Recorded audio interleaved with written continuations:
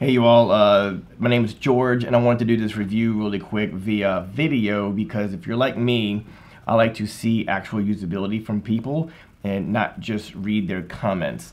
I like seeing the product, I want to hear how it sounds, I want to make sure the build quality is good and will it actually do what I'm buying it to do. So depending on your purposes of why you need some LED lighting like this would work just fine with photography and absolutely video. So if I told you you can get 2 of these LEDs with stands, the Kelvin, the color is adjustable, the power is adjustable. You can also do batteries, which makes it completely portable. Oh, and by the way, you can do it with your remote that it comes with. It does not come with batteries when you buy the kit. So, just know that go pick yourself up some AAAs, 2 AAAs for your remote. And if you do want the batteries on here, I know you can find it. It's a link on Amazon somewhere. But the fact that this thing can be portable is amazing. I mean, come on, man. You just throw some batteries on here. I believe when I researched the batteries, 2 of them were like under 40 bucks. That's impressive, man, on batteries. So I do need to go order me some of those and see how long they will work on like full power. But let me show you this real quick.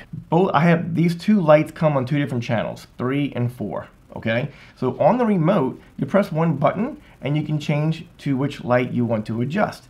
The 2 things that you can adjust on here is the power, the amount of light coming out, and the color of the light, which is your Kelvin scale. So this goes from 3200 up to 4700.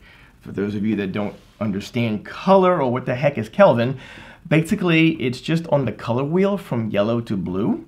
And as you change this, watch, I'm gonna go up, okay? I'm gonna go to the bluer side, up to 4700, bam.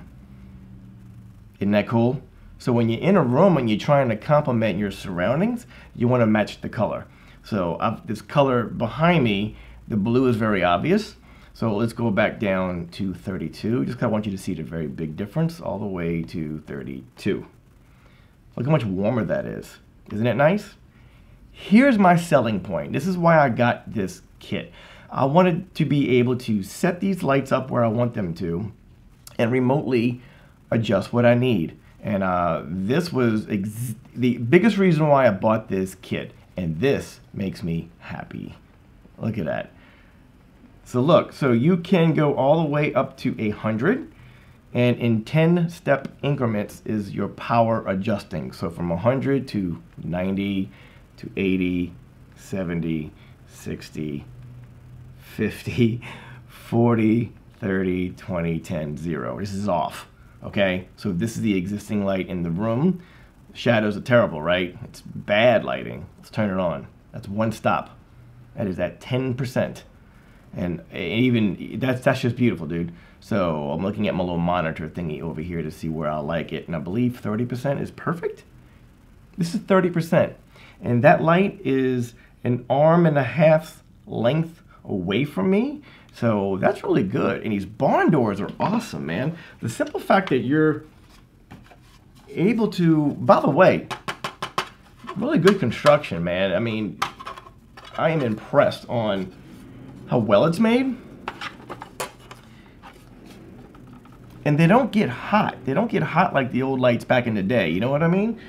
So how cool is this? You can totally block off the light that you want to do. You can totally control where your light is falling on your subject in your background. That's what these things are good for.